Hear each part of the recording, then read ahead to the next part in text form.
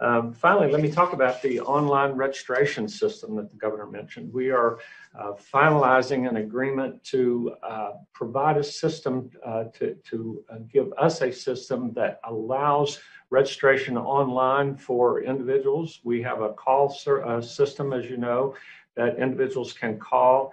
Our wait time has been a little over 2 minutes, so we ask for everyone's patience. But within the next few days, hopefully by the end of the week, we will be able to register you with that online call system, so that when you call in, we'll be able to take your name and your information, and the system itself will communicate back to you at your preferred method, using your preferred method, whether that's text, email, a phone call, to let you know when the time comes for your vaccination.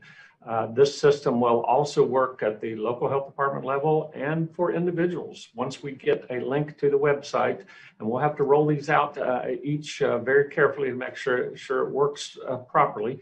But individuals will actually be able to go to the website at some point here within the next week or two and log on and register online yourself. We're trying to reduce the calls. We're trying to move quickly. As the governor said, we're ready to vaccinate everyone. We want everyone to take advantage of this vaccine. Everyone needs to please register as we get this online. So we're moving quickly to do that. We thank everyone for their patience. And again, as the governor said, if you're sick, if you have issues, please be tested. We don't want to forget about testing or wearing masks. So thank you.